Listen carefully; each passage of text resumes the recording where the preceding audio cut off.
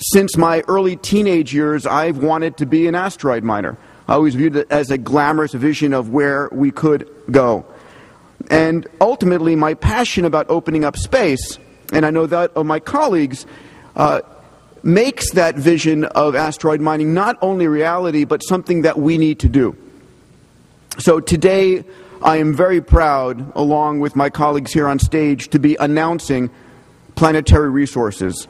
For us, when we think about scarce metals, minerals, and such, as we move beyond the bounds of Earth to a solar system that is full of resources, we can bring those back to humanity.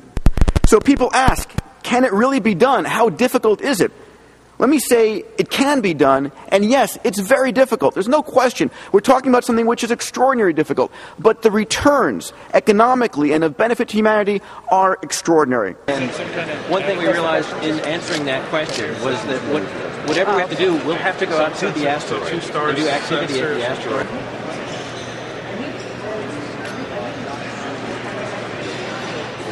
To predict the future is to go make it happen. I think that's what we just saw happen.